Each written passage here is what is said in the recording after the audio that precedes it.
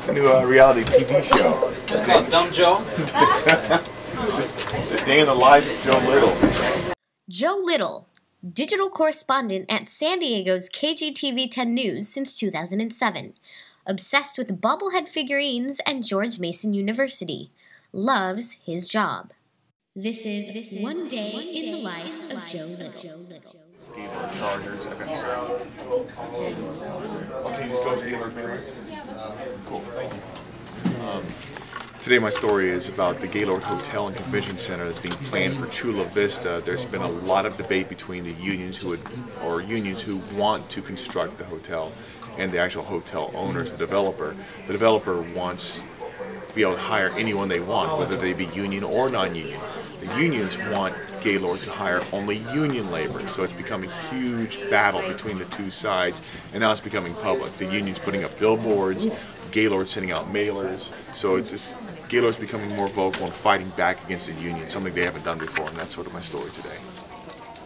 I'm pulling out some old file footage that I may need for later on today, so I'm just taking care of it now, so I'm not in a rush when I come back to the station. So yeah, there's two tracks. Hotel opens. Actually, it's $308 million. I understand you're probably not working today, but wanted to get your help with a story I'm working on today. Your friends over at Gaylord send out a mailer.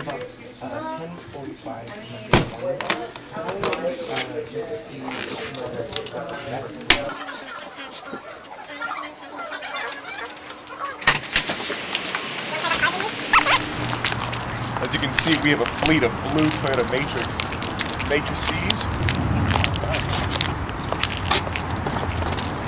We use them because they're small, they're fast, they zip around the county a lot faster than the big traditional live trucks. We can get into places a lot, just park easier. They're actually configured really nicely, although not very masculine.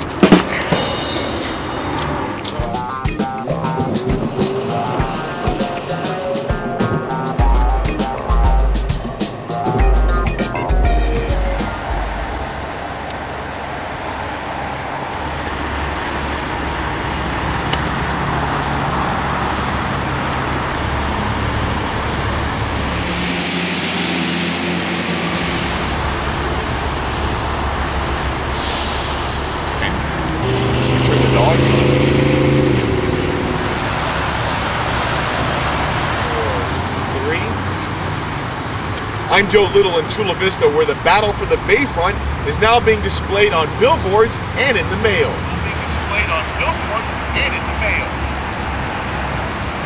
Yeah, that'll do.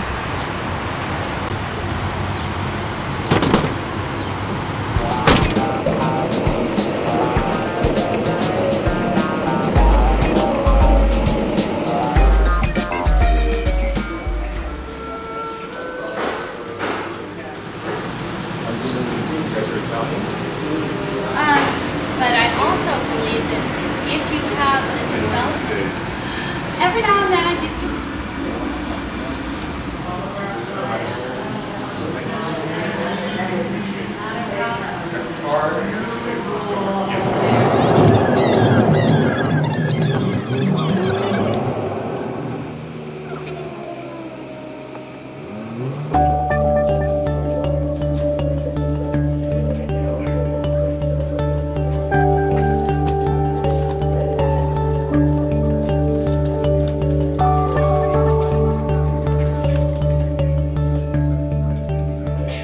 Left on Benson.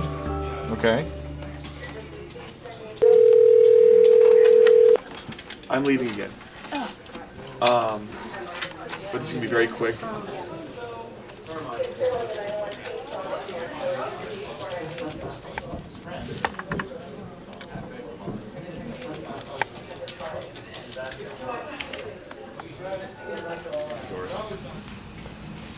All right, thanks, Doris. Mr. Westbrook, we are recording, okay? Cool. Real quick, can you just say your name and spell it for us real quick for just a mic check? First off, first question, why did you guys go directly to the public in Chula Vista with that mailer?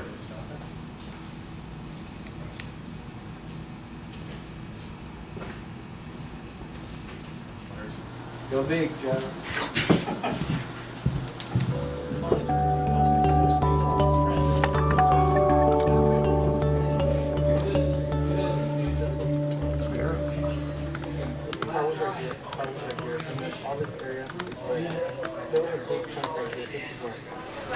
Once we're done writing our scripts, we take them to the back and track them into the system. It's time to get a little closer. High above Interstate 5 in Chula Vista, a giant billboard asks citizens. Track 6, 3, 2, 1. The local area is what concerns Lemon and other union leaders. Talks between. So, okay. Great, thank you.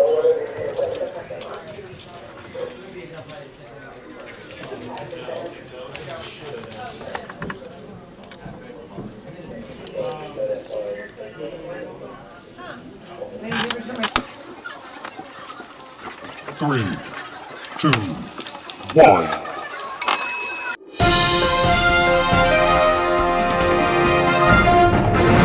South Bay residents are being asked to pick a side. There are now campaigns supporting and fighting a billion-dollar hotel project in Chula Vista.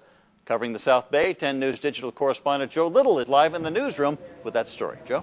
How thousands of Chula Vista residents received this brochure in the mail this weekend. It's called the Gaylord Gazette, and it comes just a few days after local union leaders literally posted their opposition on the streets. Kathy Sparks is preparing for lunch at her restaurant Mangia Italiano in Chula Vista. She expects a good-sized crowd, but she wants more. Sparks says the city needs to attract out-of-towners, people who could come if Gaylord Entertainment builds its billion-dollar hotel on the city's bayfront. We have this beautiful bayfront that just really needs to be developed. Gaylord is working on a land lease agreement with the Unified Port District. In the meantime, the company mailed Chula Vistans its first Gaylord Gazette, a pamphlet updating the hotel's progress. We believe that it's important for the residents of Chula Vista to know who we are and what we're about. Gaylord might have a lot of money to spend on fancy mailers. Jen Badgley of IBEW Local 569 isn't impressed. She thinks the Gazette is a response to their billboard campaign against Gaylord. The union's argument, if Gaylord comes, they'll bring their own workforce with them. There's only one way to make a legal commitment to hire local workers, and that's with a project labor agreement. It's just not true. In Chula Vista, we've repeatedly stated our plans to hire local workers. Bennett Westbrook says the union's sole intention is to force Gaylord to hire only local union workers, something he says has never happened before. Chula Vista is unique for us in that it's the first city where the unions have actively tried to kill our project unless we take a union-only pledge. Sparks says it's good that Chula Vistans are hearing from both sides, union and Gaylord. Now she wants more. The city needs to consider the overall benefit to the entire city. Now Gaylord has 4 hotels and convention centers, and Westbrook says none of them have been previously built with union labor agreements. Live in the newsroom, Joe Little, 10 News. Now, Joe, wasn't this whole deal dead in the water not that long ago? How we all thought it was, but Gaylord continued negotiating with the port and the city of Chula Vista, and I guess they're just going to cross the union labor bridge when they come to it again. All right, thanks, Joe.